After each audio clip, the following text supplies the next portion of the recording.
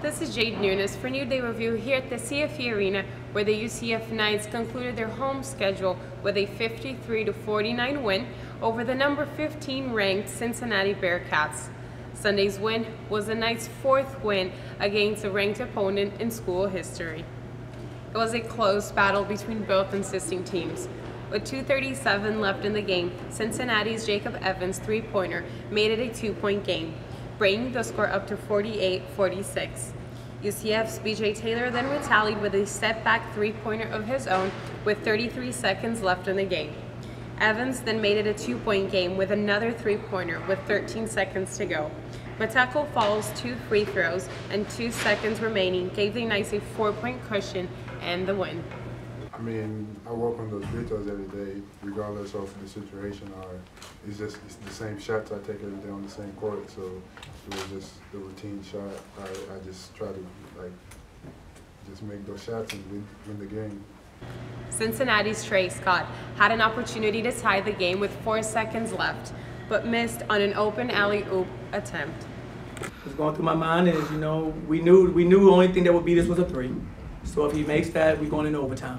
It's going to be that simple for us. It's going to be overtime, and we weren't going to change our mindset. We looked at this senior night. We wanted to win this game for our seniors, and we had to play 5 more minutes and hopefully try to get it done then. But that's the only thing that went through my mind was it wasn't a three. So it's like, okay, it'll be overtime.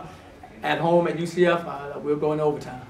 The first half of the game was just as close as the second. In the final 5 minutes, both teams exchanged leads until Taylor scored 6 consecutive points to give the Knights a 30-27 lead entering halftime. Taylor was a fundamental piece and arguably the Knights' best win of the season. The redshirt sophomore scored a season-high 27 points and tallied 3 rebounds and 2 assists in 40 minutes. Well, I saw BJ had it going in the first half, and so at that point, the main thing is I wanted to make sure that BJ just, stayed aggressive but picked his spots. When you're a point guard, the ball needs to touch other people's hands as well. So I wanted him to stay aggressive, but I also wanted him to keep it moving. And so that's why he just didn't do that, throughout the entire game. There were stretches where he was quiet, but those stretches that he was quiet was by design. I wanted the ball to move to Matt, to move to AJ, to move to Taco, and then, okay, now we call his number some more. And I thought it gave us a chance by doing that for him to catch his breath, because it takes a lot, especially against that defense, to try to stay that aggressive for 40 minutes. So I think him picking his spots was really good. And tonight, when we called his number, he's always stepped up, and that's what really good guards do. Seniors Matt Williams, Tank Heffiani, and Nick Banyard played on their home court for one last time today. Although Williams did not have a good offensive performance in today's game, his teammates said he was instrumental on defense. I mean, he was huge, just having the game that he had. I mean, knowing that he wasn't getting his shots going. I mean, that's just maturity to know that he can still help us win and that he can still impact us on the defensive. He can still impact the game on the defensive end. I mean, that's what our culture is. I mean, playing for each other, playing defense the way we play it. I mean, we don't want to let each other down. Taco doesn't want to let me down. I don't want to let Taco down. And Nick doesn't want to let Matt down. Matt doesn't want to let Nick down. I mean, we fight for each other on the defensive end because that's where we hang our hat. So, I mean, that's been our growth throughout the year, just fighting for each other on the defensive end and making it hard on the other team. Sophomore center Tackle Fall added 7 points, 4 blocks, and 5 rebounds in 29 minutes.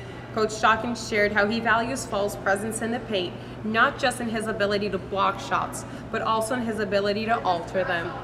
He was a huge factor in the game. Just his presence in the paint. I knew when he started changing shots, blocking shots, his presence in the lane when they were coming in, I could see guys looking around for him. And when guys started to do that and that focused on what they're trying to accomplish, then you know that he's affecting what's going on out there. I don't think the block shot numbers really, serve him justice with his ability to change so many shots or change people's minds on even taking a shot when they drive in there. So he affects the game, and we built our defense around him, and we should have, because we thought he could really influence what happens, and he did tonight. For their last game of the season, the Knights travel to Tampa to face the USF Bulls this Thursday at 7 p.m. For a New Day Review, this is Jade Nunez.